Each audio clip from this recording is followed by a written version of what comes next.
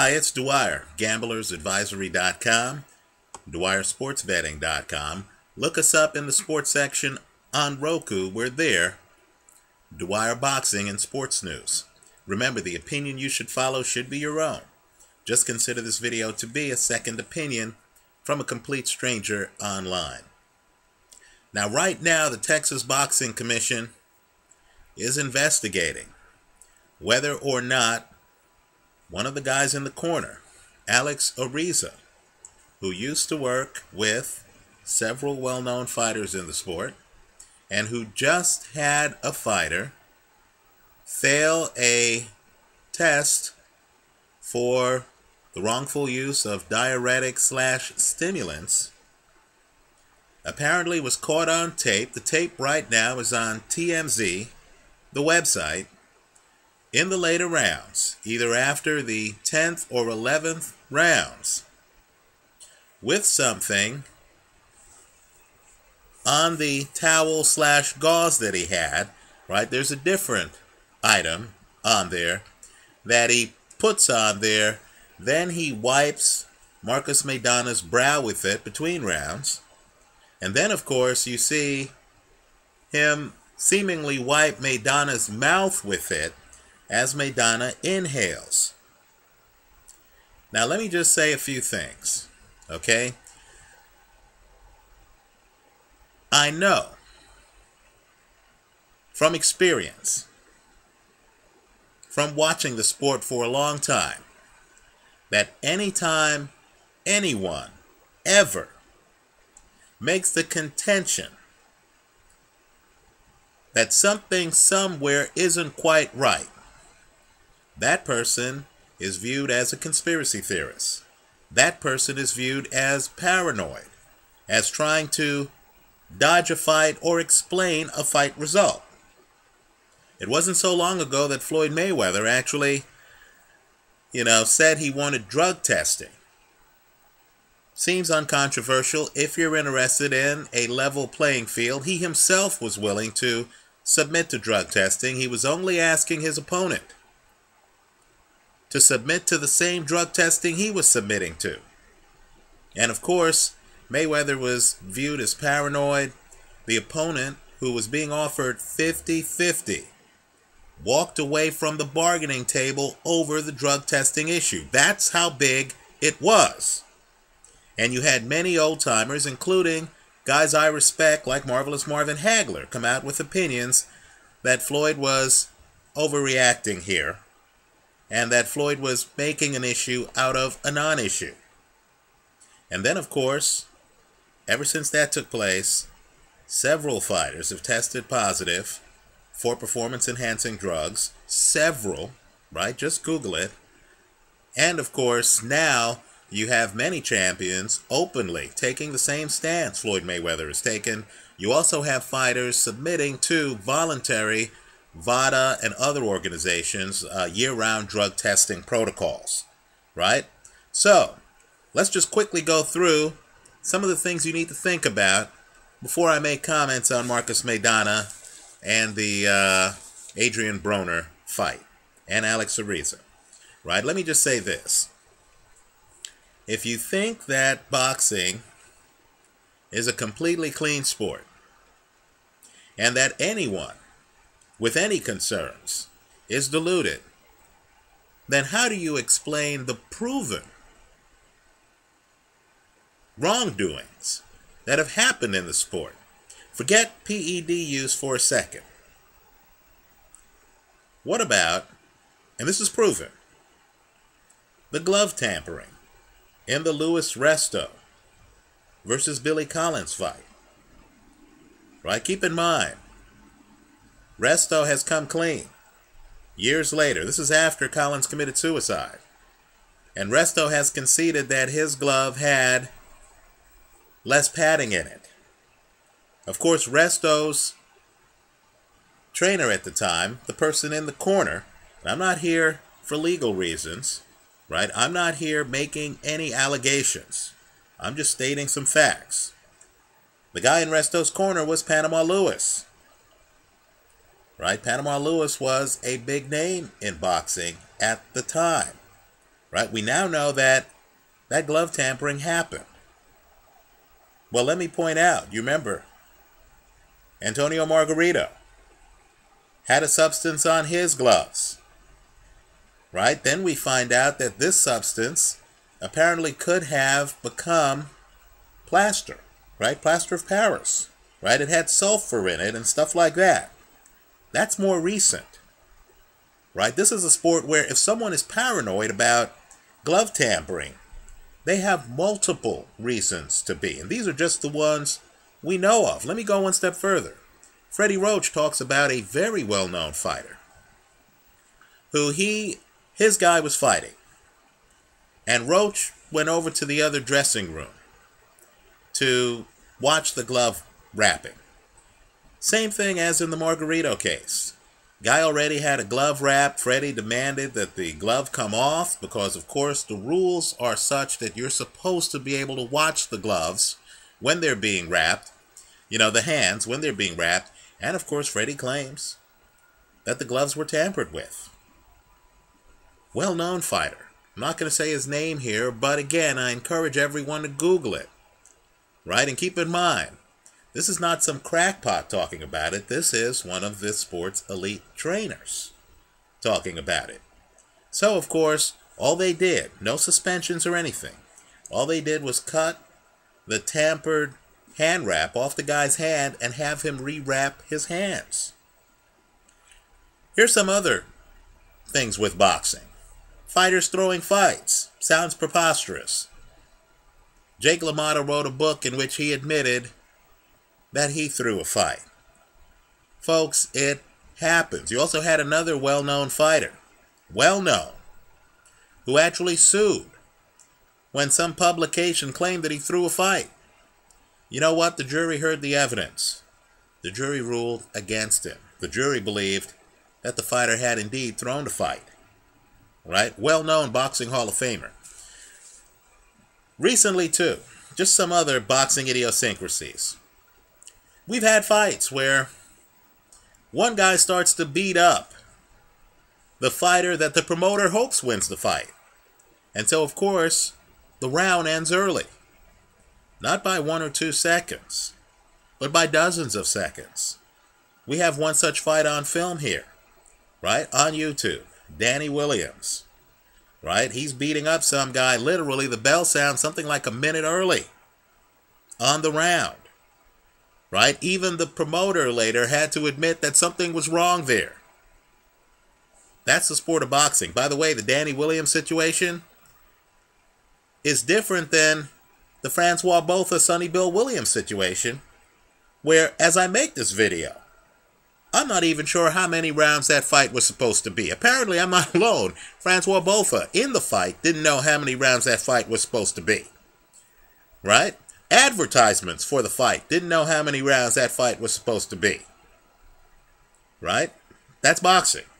Let me talk about some other things too. How about fighters being drug tested? Sending somebody else into the room to take the test for them. And no one figuring it out until the fighter, in this case, Iron Mike Tyson, admits it after his career's over. Everyone should track Mike Tyson's mea culpas these days. Right? He's open in talking about what went on back then. And what went on, quite frankly, is shocking. Now again, we're not talking about crazy sources. We're actually talking about the fighter himself telling you that he sent in somebody else to take the drug test. What about this one? This happened recently. It involves fighters still ranked. Could you imagine the fighters themselves agreeing on a post-fight drug test and then the boxing commission not taking the test, claiming after the fact that they made a mistake? Folks, that's what happened in the Julio Cesar Chavez Jr. versus Marco Antonio Rubio fight.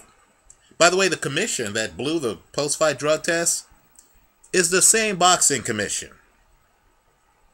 that's investigating what happened in the Maidana fight.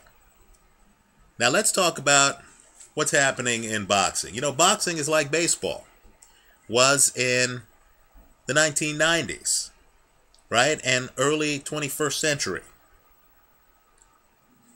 Suddenly, guys were bigger, in shape, stronger, started doing things you hadn't seen done.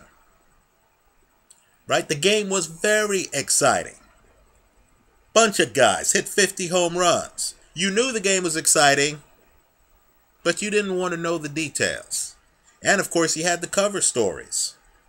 Right? Back then, I'm not kidding. I'm not making this up. I'm not that clever to make up some cover story this ridiculous. Back then, the speculation, after all these extra home runs were being hit, was that the baseballs were being wound too tightly. That was the theory. Go back and watch some of these all-star games. They actually openly talk about it on the air.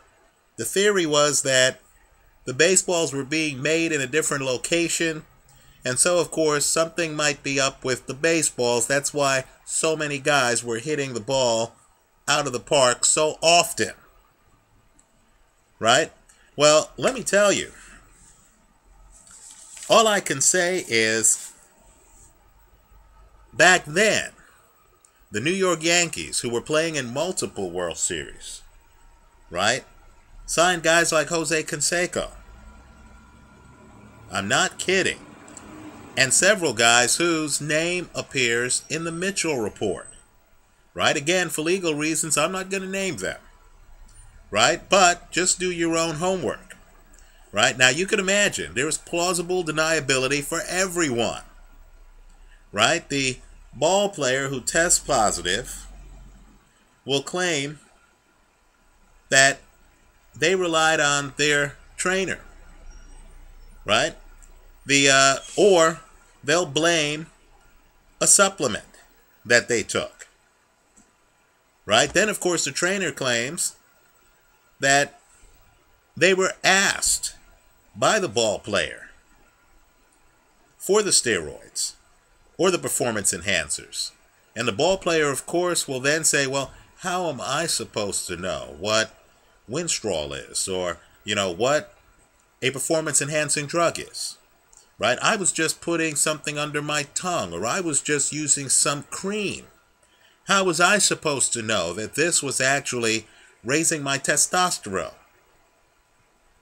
Now, it's just fact that years ago, again, during this era, the San Francisco Giants allowed Barry Bonds' trainer Greg Anderson into the locker room.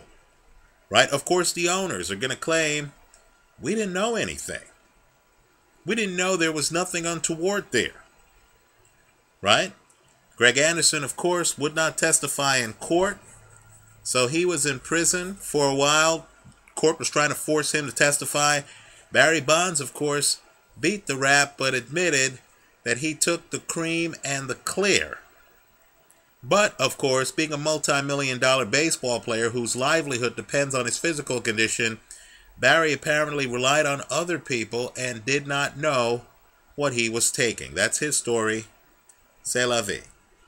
Right? Full disclosure, I was once involved in a case, ironically, with Alan Ruby, who was Barry Bonds' attorney at his trial.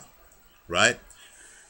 Well, my point is simply this. Today in boxing, we have a situation where we have strength and conditioning coaches, right, who are openly involved with boxers, just like Greg Anderson was openly involved with Barry Bonds. Let me just say, I don't know if Greg gave Barry anything that either he or Barry knew was a PED at the time, right? I'm not making that contention, although Barry admits to having the cream and the clear, right?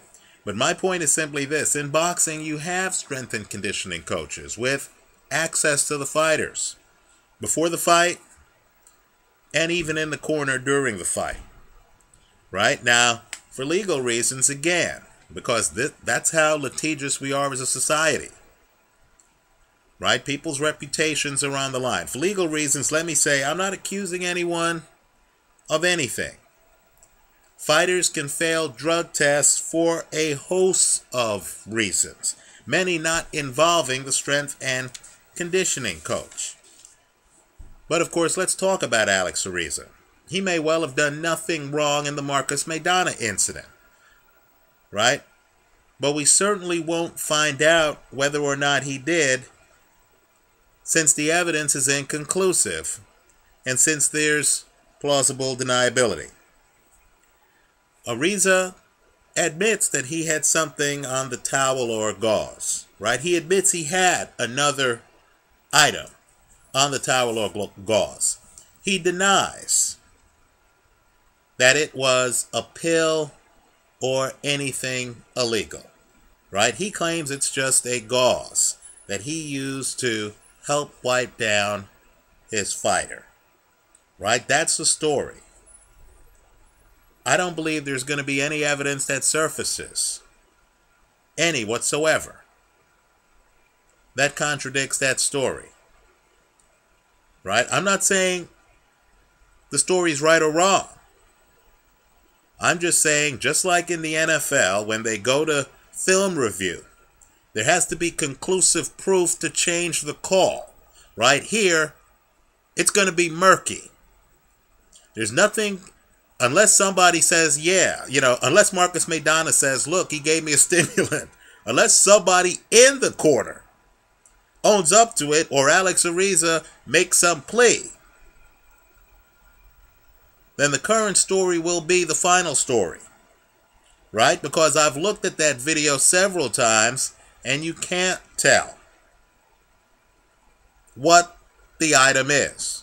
What's clear is that Ariza's holding a bunch of other similar items in his hand, right? He says he uses these gauzes all the time, right? Given that there are several fighters who have fought under Alex Ariza, right, with Ariza in his corner, right, I'm guessing that statement would be able to be confirmed or denied.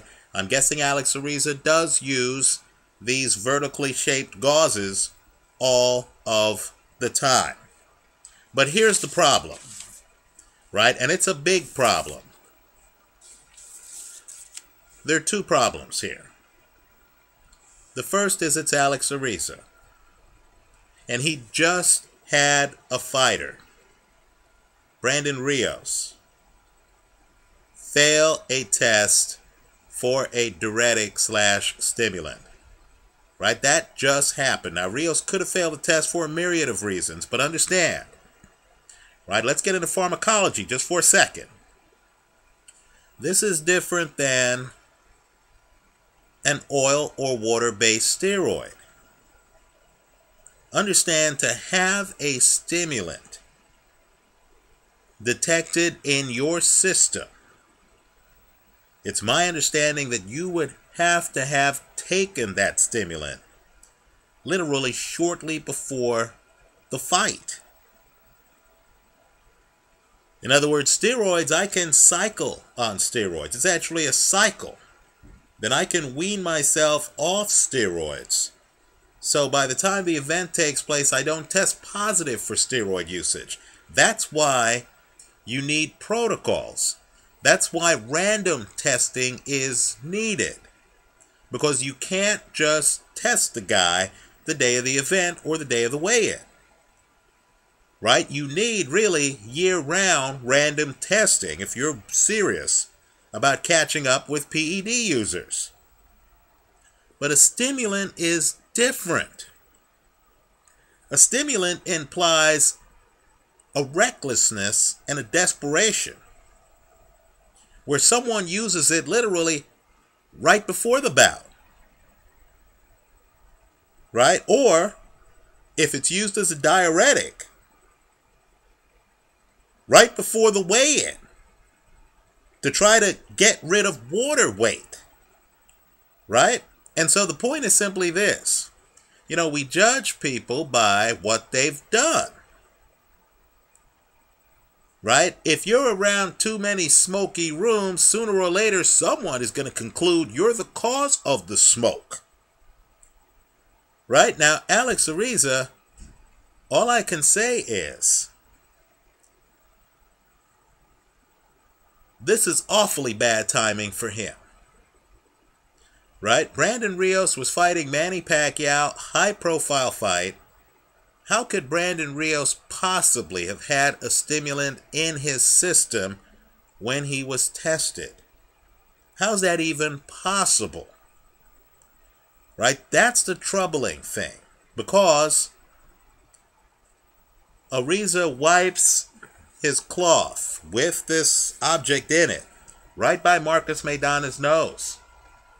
And sadly, this is a fight where, right, we don't want guys getting any kind of boost, especially not during the championship rounds. Panama Lewis, the same guy who was in Luis Resto's corner, happened to be in Aaron Pryor's corner during one of the greatest fights in history, his fight against Alexis Arguello, the first one. And it's sad, but there's a moment in the corner where he asked that Pryor get some water. A guy in the corner has the water bottle.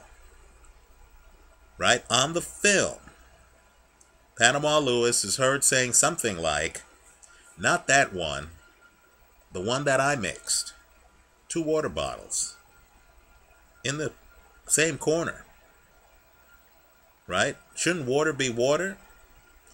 Well, the sad thing is after Pryor, who sadly had his bouts of substance abuse, right? Look up Aaron Pryor's full biography, right? Aaron Pryor drinks from this second bottle, comes out energized, turns the fight, right? Turns the fight. Knocks out Alexis Arguello. Now, Panama Lewis, years later, claimed that the bottle that he mixed was Perrier water, carbonated water, and regular water. Right? Now, if true, he's in compliance with the rules, because that's water. Right? You can only have water in the bottle. But how do we know? Was that an honest statement by Lewis? Or is that a thought-out cover story to cover over something a little bit different? Well, all I can say is Marcus Maidana is very steadfast in saying nothing weird happened in the corner. Right? Alex Ariza, and I'll give him this, right, is, cameras are around. He openly has several gauzes in the other hand. Right? The video is consistent with what Ariza says, in my opinion. Right? The sad part is, it's a great performance by Marcus Maidana. Right? This doesn't happen till toward the end of the fight. And it's cast a cloud over the win. Right? And it's a great win. Right? Certainly this had nothing to do with Maidana knocking down Adrian Broner twice earlier in the fight. Right? But the sad truth is, as you look at the video, right, the video also leaves open another interpretation. Because as Ariza wipes this area on Maidana, Maidana inhales. Could be inadvertent. You're in a physically demanding fight. You get to your corner. Yeah, you might be taking deep breaths. You might be trying to get, oxygen into your lungs. And the problem is we're in a plausible deniability culture. Right? It's possible Maidana and everyone else in the corner is playing by the rules. Maidana might not even know that the gauze might have something on it, if it has something on it. So, that leads me to the second problem. The Texas Boxing Commission is the commission that's supposed to investigate this. Really? You're telling me that the commission that couldn't even conduct the post-fight drug test for Chavez Jr., you're telling me that That commission that blew the Marco Antonio Rubio Chavez Jr. post-fight drug test is now going to be investigating this when the evidence is as murky as it is? Good luck. I'm expecting an announcement that they found nothing. That this item placed on the towel/gauze by Alex Ariza and then brought to the face of Marcus Maidana was probably gauze. Right? I have to tell you, it looks curious to me, but the video is consistent with what Ariza has told reporters. So to sum up, what we need, and I'm serious about this, what we need is some protocol by which all of these fighters are immediately tested right after the fight. There should be literally a time limit on how much time they have between the end of the fight and when they're tested. Also, we need to realize that failing a test for stimulants is major, right? Because that implies doping right before the event. It's different than steroid cycling, right? I know to the public a PED is a PED. That's not the case, right? Sometimes when a guy fails a test and you find out that he took the drug that morning or the day before, that's more devastating. Adrian Broner fought a guy who actually failed a post-fight drug test for cocaine. You know, cocaine gets out of your system quickly. That means the guy was using coke, literally, in the window, the 3 days right before the fight. Right? And so here, the fact that Alex Ariza had a fighter fail a drug test shortly before this championship fight makes me wonder how he was in the corner, since he wasn't the prime corner man. That was Robert Garcia. Right? So I'm a libertarian. I don't want a bunch of rules. I don't want this thing to be too overregulated. But I will say this, if the sport's going to have integrity, we do need post-fight rigorous drug testing right after the event. If a fighter has slipped something during the fight, theoretically it should show up immediately thereafter in the post-fight drug test. Right? And I don't want some lax commission doing the post-fight drug test. Maybe we need to farm that out to outfits like VADA. Maybe, in fact, the World Boxing Association or the World Boxing Council or the IBF, maybe they need to say, look, if it's our fight, then even if the commission takes a sample, that sample has to be before us, right? Because we know in Mike Tyson's case, he wasn't even offering up the sample. Somebody else's sample was being tested, right? It needs to be in front of us, and we need to get half the sample so we can test it independently. Let me hear from you. Am I being paranoid here? Am I being crazy? I'm not accusing Marcus Maidana of cheating in any way, shape, or form. But my point is simply this. When there's a post-fight investigation on whether he cheated, and there's film footage out there, that hurts the sport. Okay? I care deeply about the sport of boxing. Our sport shouldn't be hurt like this. When Mike Tyson's coming out and saying, yeah, you know, I had somebody else taking tests for me, that hurts the sport. Right? When Freddie Roach says, hey, you know, forget Margarito. I once had a fight against an opponent who I saw with plastered gloves. That hurts the sport. Right? Just like they're trying to clean up baseball, we need to take some steps to try to clean up boxing. Rigorous post-fight drug tests, to me, seems to be needed, seems to be a basic threshold. If you can't pass a post-fight drug test, then you got problems, right? We shouldn't be focusing on videos of what the guy may have taken during the fight and speculating, we should be able to look at a post-fight drug test and actually have some indication one way or another. Let me hear from you. Leave your comments for me here online. Visit us at gamblersadvisory.com. Thanks for stopping by.